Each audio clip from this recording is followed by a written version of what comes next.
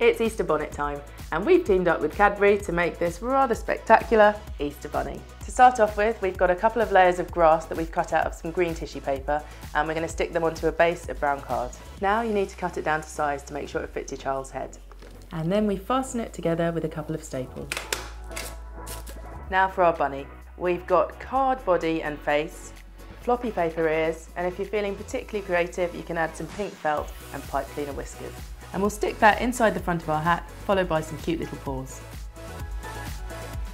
Lastly, we're going to add a brown card handle to our bunny to make it look like he's in a basket.